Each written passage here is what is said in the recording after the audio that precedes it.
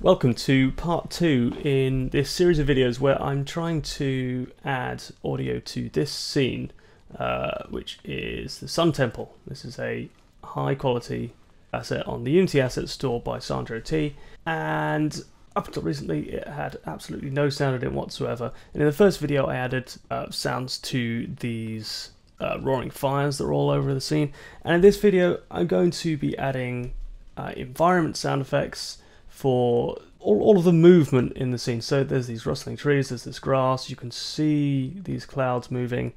I want to create a bed of audio that sits underneath everything else that's going on, that basically just connects up what you can see with what you can hear. So you see rustling grass, you hear rustling grass, and I want to just create a bit of ambience about the scene. So I'm going to be doing that. I'm also going to set up an audio mixer to start to control some of the audio in this scene. And along with that, I'm going to create an audio zone for inside the buildings. You can go inside a lot of these buildings, and I want the audio to be different when you do that. So I've got this sample. So this came from Sonus's 2018 GDC giveaway. It's a Desert Wind loop by Sound Rangers. So I'm going to use this.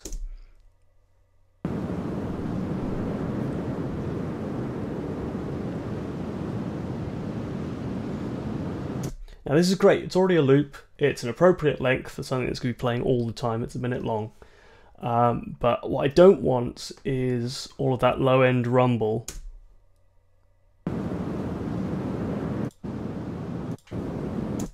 Really, I just want the rustling in the higher end of that to match up with these trees, this grass, that sort of thing. So I'm going to change that with EQ. And I'm going to do that in Audacity. So I'm just going to drop it into Audacity. I'm going to make a copy, and I'm going to select the whole thing, click Effect, Equalization, and you can see I've already done this when I was prepping this video. Usually it starts out like this, so I'm just going to grab this around about 300 Hertz and drop it down a bit. Let's say -6. And grab another point. And I'm actually going to put this above 0 dB, so it's going to be a slight boost. And we can see what this sounds like.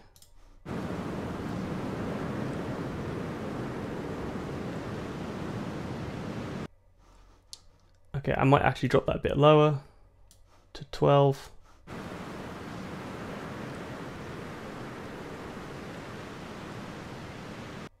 Okay, and that's more where I want it. So I'm going to press OK. Now this was a loop, but because I've changed it with EQ, I have changed the audio wave. I've changed the way this is made up. So this may not loop anymore. Now to fix that, I need to create the loop again. I'm just going to use the same method as I did in the last video, which is I'm going to select a section at the start, cut it, paste it, move it to the end and overlap it, and then select across these two, effect, crossfade clips. Only one track. What have I done wrong? Let's try that again. I must have had something selected. Crossfade tracks, not clips. Constant power 1, okay, and then that's good. So that should now loop again. Select it all, change the sample rate to 44.1 kilohertz because I don't want 96, it's too high, and export as 16-bit WAV file. I'm just going to call this my wind loop. Stereo file, yeah, we want stereo file. Okay, so that's good. Don't need to save it. Okay, so I'm going to create an audio object for this to sit on. I'm going to create it on the camera. I'm going to create it as a child of the camera, purely so I can find it easily. There's no need to do this.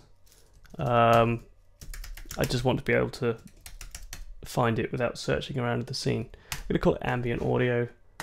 I'm going to add a component audio source. And I need to import my clip into the audio folder I set up last time.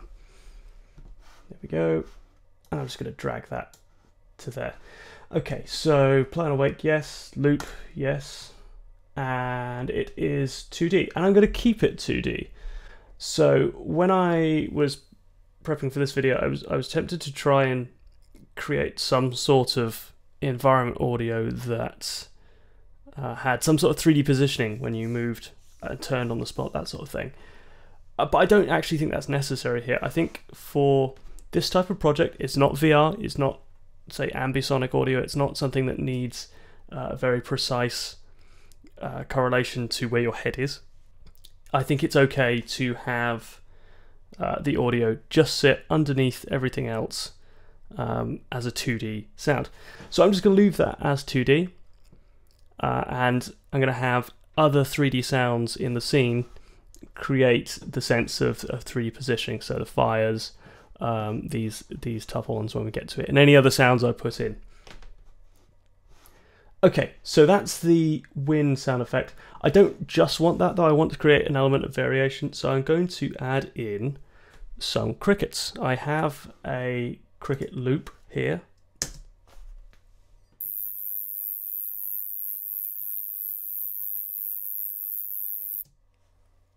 So this is the sound that I made for my Pro Ambient asset that sits on the asset store.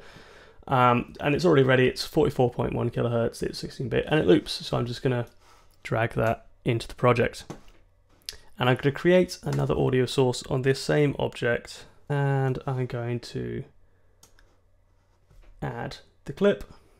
I'm going to set it to loop. I am going to set it to play on awake, but I'm going to turn the volume down to 0. So on this, I want to have this fade in and fade out in random intervals throughout the game. So I don't want it just statically there. I want it to come up. I want it to come down. And I'm going to write a script to do that. Okay, so I'm going to create a script to control the volume of the crickets. Just going to call it crickets audio, and I'm going to open that. And the first thing I need to do is declare some variables. So I need a public audio source. I'm going to call that crickets audio source.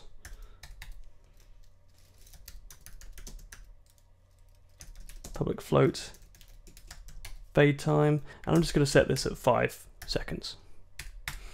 Now I need to create some minimum and maximum values for the random ranges. So I want it to be off for a random amount of time, on for a random amount of time, and at a random volume between certain levels. So for each of those, I'm going to create a minimum and maximum, and then a value to hold whatever's next. So I'm going to type public float min time off equals 5, max time off equals 15, and then float time off, and that's the value we'll use in the script. So I'm going to do the same for on. So public float min time on equals 5, max time on equals 15,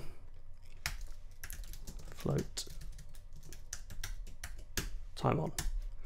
And then for volume, public float min vol equals 0.5, I think we'll go for. Max volume equals 1. And not public floats crickets vol, and that's what we'll use in the script itself. There we go. Errors all over the place. Okay, I need another public float. So this is a timer. I'm going to use like a stopwatch just to keep track of how much time has passed. And time till next event. And this will just keep track of when the next thing needs to happen. And one boolean, bool, crickets playing. And that's just so I can keep track of whether they should be on or off. So now I've got my variables set up, I need to create a function to randomize these values whenever I want. So I'm going to, at the bottom of the script, type void randomize optimize values.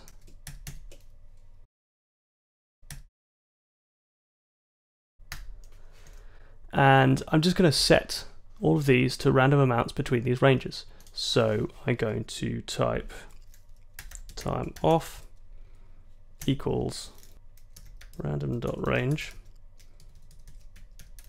between min time off and max time off. And then I'm going to do the same for the others.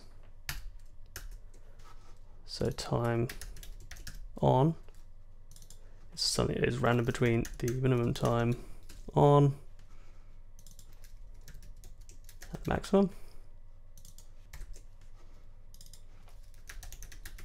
And cricket's volume is random between minimum and max. You get the idea. So when the script starts, the first thing I want it to do is to randomize the values. So it needs to set amounts for each of these. And then I want it to set the time till next event equals to be whatever time off is, because I want this to start off, so I want it to wait as long as the first random amount is until it starts. The next thing I need to do is create a function that fades the audio between 0 and the volume it's been set to fade up to. Now there are a number of ways to do this. You could do this with Audio Mixer Snapshots, and that would be fine. What I'm going to do, however, is I'm just going to lerp the volume value of the audio source between 0 and whatever I want it to be over the duration. And I'm going to do that with a coroutine. So I'm going to type I enumerator fade crickets. I want this to take a few values. So I want this to take a float start value, float end value, and the duration I want it to take. Okay, so to do this, I need to declare a float current time equals 0, and then while current time is less than or equal to the duration, I want to run through this while loop. I'm going to change the cricket's audio source dot volume to mathf dot lerp start value, comma, end value, comma, parentheses, current time divided by duration. Close parentheses, close them again, and semicolon to end. So what this is doing is it smoothly moves between one value and another over a duration of time while this condition is true. And that's what we're going to use to create this simple fade. What we do have to add to this, however, is we have to update this every frame with the time. So I'm going to put, not cricket, current time plus equals time dot delta time, yield return null. I think that's the right way to end a coroutine. If it's not, let me know in the comments. Tell me the right way to do it. So I now need all of this in update. So the first thing I'm going to do, set this stopwatch. So timer plus equals time dot delta time. So this is just going to keep adding up time every frame. And then if the timer is greater than the time till next event, do something. So if crickets are already playing, do something. Else if crickets are not playing, do something else. So I want to start the coroutine called fade crickets with the parameters start value of 0 because that's what it's going to be anyway, an end value of whatever the cricket volume is going to be, and the fade time, which we have already set to be 5 seconds. And I'm going to set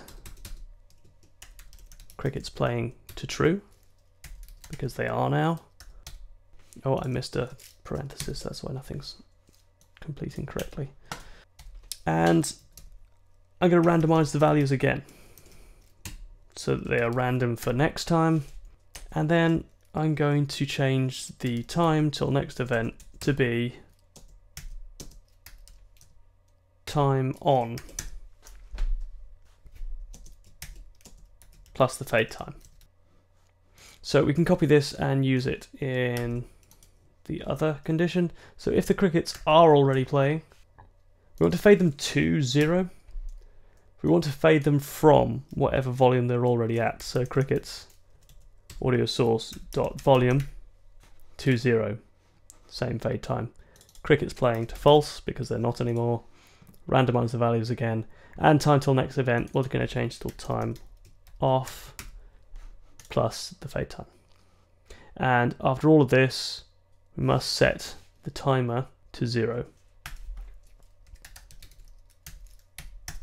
Okay, so I'm back in Unity and I need to connect my cricket's audio source to my script, but other than that this should all work correctly now, so let's try that.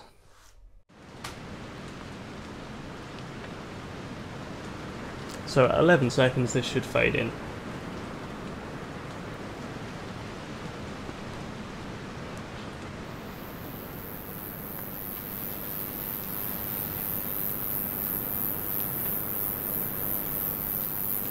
And it does, fantastic. Let's just make sure it fades out as well.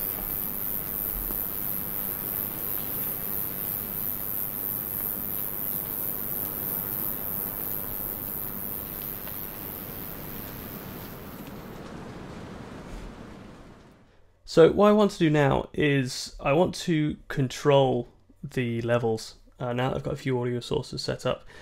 So to do that I'm going to use an audio mixer. So I'm going to add a mixer. I'm just going to call it audio mixer. Now I'm going to split the audio into different groups as I work on this. I'm going to create another group on this main audio mixer. I'm going to call that outside audio. And now I'm going to create another audio mixer called outside mixer. What I need to do is grab this and drag it onto the audio mixer, and that is going to feed it into one of these groups, and I need to feed it into the outside audio group that I just set up. So this mixer outside audio feeds into this group on the main audio mixer, and then on this outside mixer I'm going to create the separate groups for different types of audio that I want to control balances for. So I'm going to create one for fires, one for wind. And when you're creating these, don't be sure to not just keep hitting the plus button, because what happens then is you get, like I've just done here, you get a group that's nested from a group. So this, as it is now, would feed into this, which then feeds into that. And I don't want that, I want these two to be separate. So I'm just going to grab it back to the master and make it its own group and just feed straight to the top. Okay, so now I need to route audio to the groups I've just set up. So I'll find my ambient audio objects. So wind loop, that's going to go to the wind group. Crickets loop, that's going to go to the crickets group. And if you watched the first video, you'll remember that I created these on a prefab, the bonfire prefab, which I'm going to select.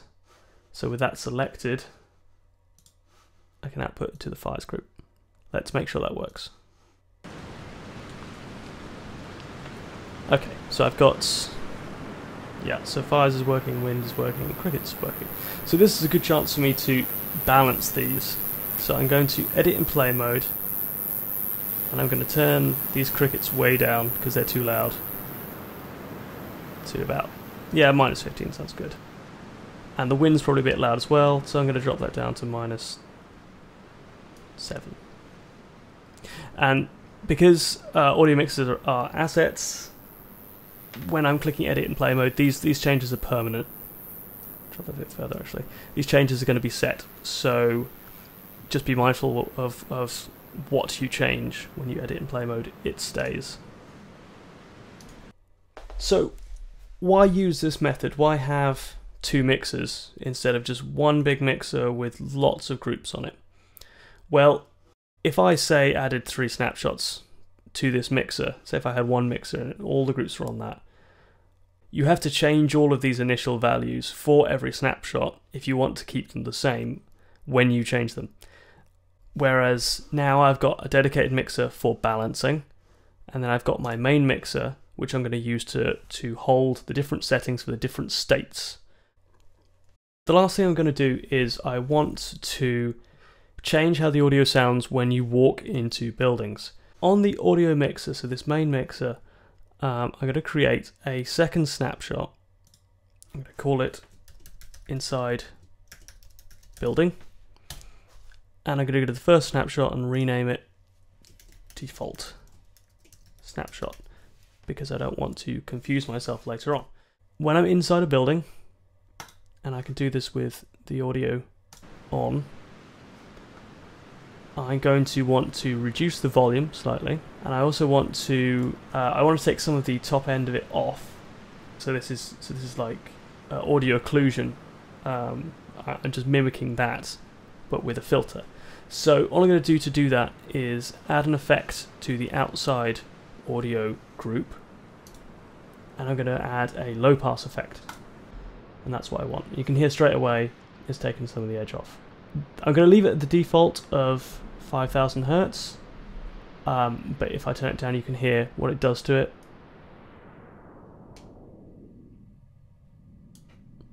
But I don't want it as extreme as that. So that's with this inside building snapshot selected. I'm going to also reduce the volume down to, say, minus 10. I need to return to the default snapshot and put the frequency up. So this effect is it's affecting both snapshots, so I need to put this up to neutralize the effect of it. At 22 kilohertz, it's top end, so it's cutting off nothing, basically. And now if I switch between the two, you can hear the difference. So how this works is each building that has an interior has an exposure area collider on it, which talks to an exposure area manager script.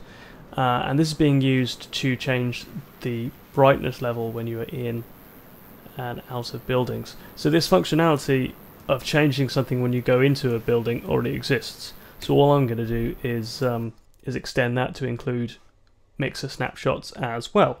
So I need to find these two scripts. These aren't prefabs, the exposure areas. However, there are no settings on the scripts. I can just change the scripts and it will update all of them. So I've already got the exposure area manager selected. So I'm just going to open that script. I'm going to open one of the exposure areas as well. Let's just select this one since we're here. There we go. Open that too. Right, so I'm going to select the manager script. Before I do anything, I need to add using Unity engine.audio namespace, so that when I start talking about audio mixer snapshots, it actually knows what I'm talking about. I'm then going to add two public audio mixer snapshot variables, one called default snapshot and one called inside snapshot. And then I'm also going to add a public int called zone counter. Okay, so variables are set up.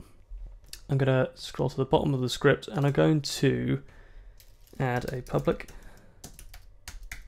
function. I'm going to call it update audio zone. So this is the function I'm going to call from the exposure areas whenever you enter or leave one of the exposure area trigger zones. So I'm going to save that, and I'm just going to go back into Unity and connect up the snapshots. So I need to find the exposure manager again. Here it is. So I'm just going to use the circle select for these. I want the default snapshot to be default snapshot, and I want the inside snapshot to be the inside building snapshot. I now want the exposure area to register when you're entering and leaving, and I'm going to do this with a counter. The reason I'm going to do this is because if you have two primitive colliders next to each other, if they overlap slightly, what you can have is it registers the enter when you walk into it, it registers the enter of the second zone when you walk into that, and then it registers the exit of the first zone when you exit that. So if they're overlapping at all, you can exit a trigger zone while you're still inside of another one. It doesn't treat it as one combined zone. And yes, you can do this with mesh colliders and other things, but I found this to be a very simple solution. So if you walk into the zone, +1, if you walk into another zone, plus another one, so 2, then if you trigger an exit, -1, it's still 1. So long as it's over 0, you're inside the zone. And that's the system I use just to create you're either inside or you're outside system with primitive colliders. And that's what I'm going to set up on this now. So I'm going to open that script, and you can see there's already on trigger enter and on trigger exit events. So when you enter one of these triggers, I'm going to have it increase. So I'm going to type exposure manager .instance .zone counter and just increase it by 1. And then when you exit, I'm going to have it decrease it by 1. And then while we're here, we can call the trigger to update the audio zone. So exposure manager .instance .update audio zone brackets parentheses even. So it will change the zone counter and then update it. And we haven't written that part of it yet, but that's what we're going to do next. So save that, return to the manager script, and now we're going to put the functionality in here. So every time it updates, it's going to do something. So if the zone counter is higher than 0,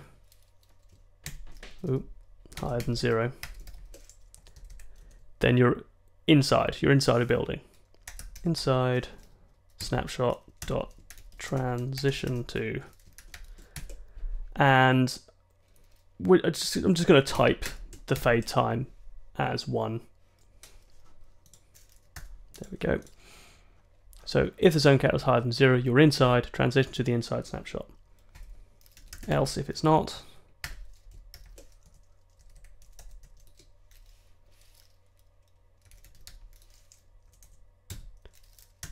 default snapshot dot transition to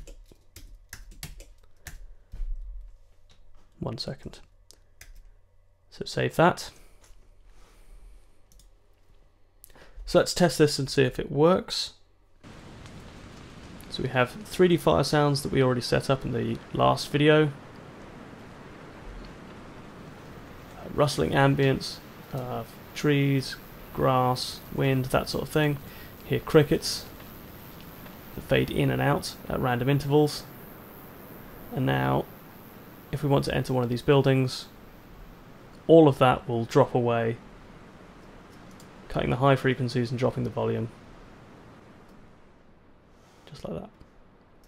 And then when we leave again, it comes back up. So that's the end of this part. In the next video I'm going to be looking at footstep sounds and player sounds and reverb for inside the buildings, because they're a different type of space and create a different type of sound.